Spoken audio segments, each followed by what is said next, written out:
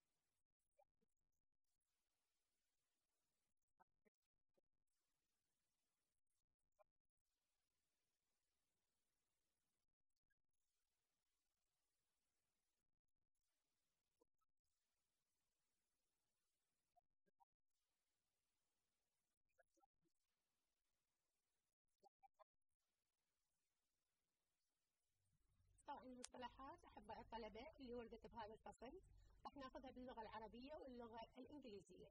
فعندنا المصطلح الأول الكهربائية الساكنة أستاذ هيثم. الكتروستاتيكس. نعم، اللي الكهربائية الساكنة الكتروستاتيك كما تفضل بها الأستاذ هيثم. النقطة الثانية عندنا الكشاف الكهربائي أستاذ هيثم. الكتروسكوب. نعم، الكتروسكوب هو أستاذ يعني الكشاف الكهربائي. النقطة الثالثة عندي الموصل أستاذ هيثم. كوندكتر. نعم كوندكتر. إذا شنو عندي؟ الموصل. النقطة الرابعة أستاذ هيثم العازل الانسليتر. النقطة الأخرى عندنا الشحنة الكهربائية الكتريك تشارج. نعم الكتريك تشارج. النقطة الأخرى عندنا قانون كولوم. كولومز لو. نعم كولومز لو. عندنا المجال الكهربائي الكتريك فيلد. نعم الكتريك فيلد. النقطة الأخرى من هذا الفصل عندنا الشحن بالحث. عندنا طرق الشحن، من هذه الطرق الشحن بالحث. charging by induction. نعم. عندنا قوة التجاذب أستاذ هيثم.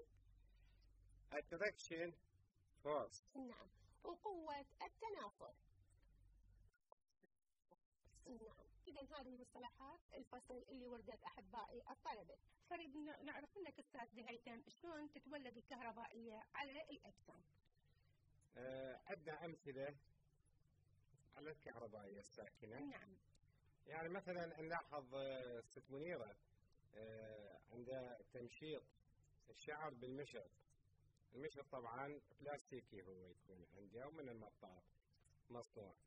نلاحظ عندنا إذا قربنا المشط من قصاصات الورق راح نلاحظ انجذاب قصاصات الورق نحو المشط، وبنفس الوقت نستمع صوت فرقعة الطاع عند التمشيط بالمشط.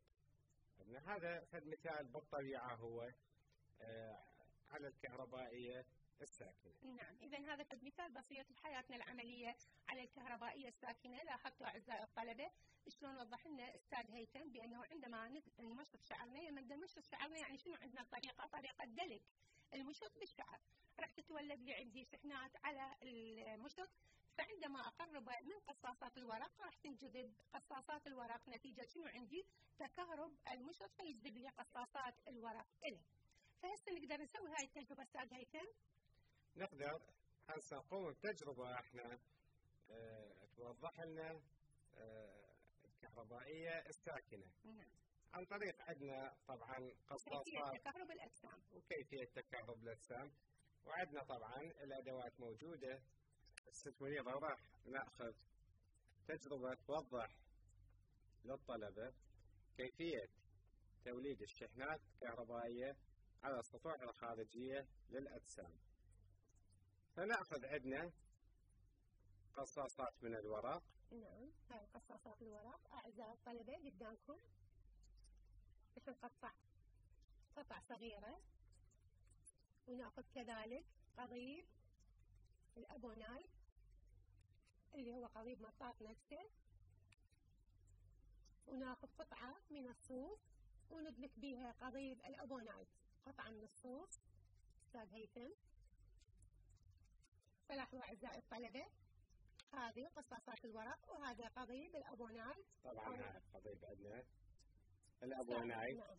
أو ساق المطاط أو نفس ساق الأبونايت عندنا. وهاي عندنا احنا قطعة من الصوف. طبعا نبدأ بدلك عندنا ساق الأبونايت بقطعة الصوف بهذا الشكل. نعم. لاحظ عزيزي الطالب الدلك يجب أن يكون باتجاه واحد كما يوضح الأستاذ هيثم. إذن عملية الدلك مثل ما تشاهد عزيزي الطالب باتجاه واحد، أي أما تكون ذهب أو إياب.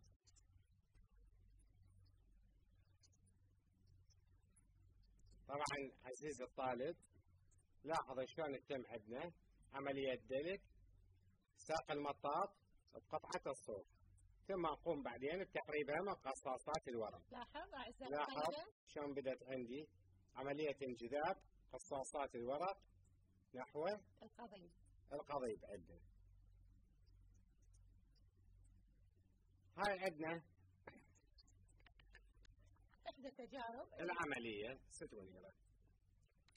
لاحظوا أعزائي الطلبة راح نسوي تجربة أخرى مشابهة للتجربة الأولى، فقط نغير بدل قضيب الأبونايت أخذنا قضيب الزجاج. هذا قدامكم قضيب الزجاج، وقطعة من الحرير بدل قطعة من الصوف، وأيضا ندلكها. لاحظوا أحبائي الطلبة ندلكها، وأيضا بعدين نقربها من قصاصات الورق. نلاحظ نفس الشيء أيضا انجذاب قصاصات الورق إلى قضيب الساق الزجاجي.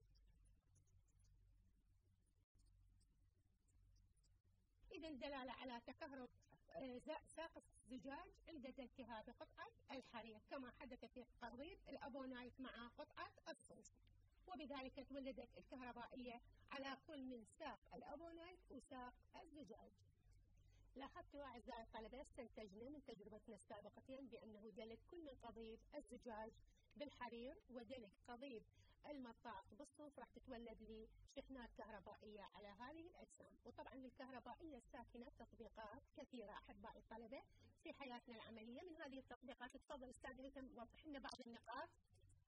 احنا نلاحظ ست منيرة أحيانا من يمشي شخص طبعا يكون حافي القدمين على سجادة عندنا، بعدين من يجي يحاول فتح باب عندنا والمقبض مال الباب تكون معدنية، نلاحظ حدوث شرارة يعني جدا ضعيفة ما بين أصبع الشخص وبين الباب.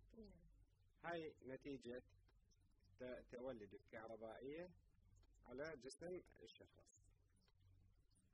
وعندنا المتزحلقة مع الأطفال في مدينة الألعاب مثلا، طبعا على شرط تكون متزحلقة من مادة البلاستيك، فنلاحظ الأطفال من يتزحلقون عليها وعند تقرب الطفل من عمود للكهرباء هم تطلع عندنا فرقعة خفيفة بين جسم الطفل وشرارة ضعيفة بين جسم الطفل وعمود الكهرباء.